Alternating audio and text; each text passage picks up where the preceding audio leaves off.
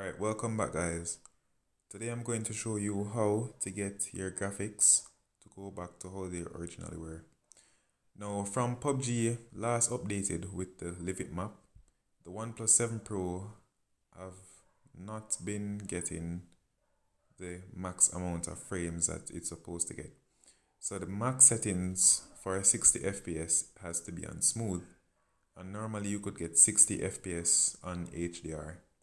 So today I'm going to show you how to get back that 60 FPS using HDR, because Pubg is really doing a lot of bad things these days and they're having a lot of problems, and I don't know, they don't seem to be fixing them.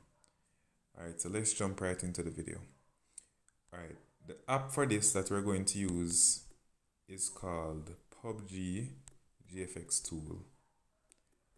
But the thing is, this Pubg Gfx Tool, it's free, but there's a pro version. So you're not going to download it off Play Store. So what you're going to do is download it off Google Chrome. Alright, so I already reached this step already, so let me go back, because I want you guys to see everything. Alright, so when you click on the link I'm going to put in the description, you're going to be taken to this page. Alright, so you're going to scroll and you're going to click here, download.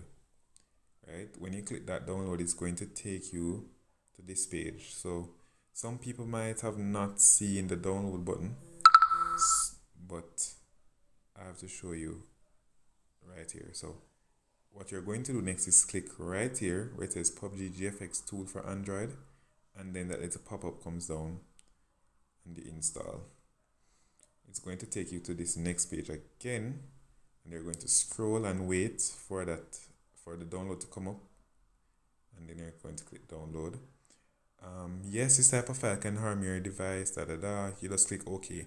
Guys, when you see this pop up, it doesn't mean that the file is a virus. It's just Android telling you that you're downloading an application from an outside source, so they're just warning you that it's a potential harm to your device. It's not saying that the file is a virus or anything. So you're just gonna click OK. When it's downloaded, you click open and you click install. For some devices, you may have to go in settings and allow unknown sources, but I think everyone's supposed to know to do that. Alright, so when you're in the application now, you're going to click on game variant and make sure it's on global, not beta, not light, not China, global. Alright, then you're going to go into basic graphics. The resolution, I'm not sure what to tell you guys about this, but for my phone, the resolution I put it in is 1080 times 720. You can try all of them, but the thing is, say for instance, they put it in 1920 times 1080. Like, the Pubg is going to look a lot smaller, and the icons on Pubg are going to be a lot smaller, everything. When I put it on 1080 times 720p, I get the exact same screen to body ratio with the game that it's supposed to be. So you're gonna then click on graphics, then click on HDR. You're gonna click on FPS and click on 90. Then you're gonna click on classic and choose anything what you want. Shadow enable. Alright, that's all you basically have to do.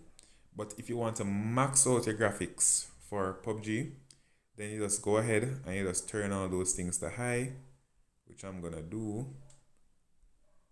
Turn that up, make sure that's enabled, and don't trouble anything below there. Next thing you're going to do is go in here. This is if you want a higher graphics. Graphics rendering level, turn it to high. Advanced, turn object LOD distance to high. Material LOD distance to high. Detail mode, enable. Advanced detail mode level ×2. Enable light effects. What was there? That was there. High, and we're going to go to advanced, we're going to turn on memory boost. We're going to leave the rest of these things alone, because if you turn on zero lag mode, that is going to reverse everything we just did, so that's not necessary. And experimental graphics, we don't trouble anything in this. Alright, so once you've done this, you don't have to do this every time you open the app, it's saved. So once you've done this one time, it's saved unless you go ahead and change something again. Alright, so what we're actually going to do now is click apply. So when you click here, there is nothing there, just rate and more and stuff. That's not important. So you're going to click apply. Alright, so let me show you first the graphics without the thing. So in Jamaica here we have to turn on the VPN because PUBG is not being the best game right now in terms of problem fixing. So turn on our VPN, then we locate PUBG. Alright, so I'm wondering, I don't think I have to show you guys it before, and I'm just gonna do it for the sake of the video. Alright, so this is PUBG currently without the GFX tool.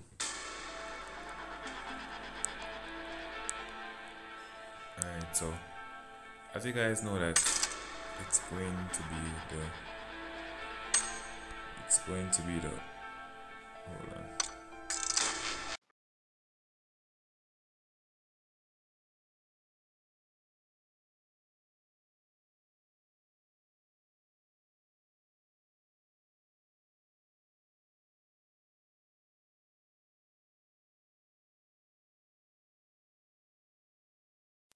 As I was saying, as you can see, it's smooth and extreme. Balance can go extreme, HD can go extreme, HDR can go extreme. So this is how it's currently without the GFX tool. So what I'm going to do is reload it with the GFX tool. So go into PUBG. The settings that we did a while ago are still there. As I said, they won't change, and all you're going to do is click apply. So when you click apply, click run game, it's going to start. Alright, the reason why it's on 8, why I put it on HDR with 90 FPS in the Pubg Gfx tool is because when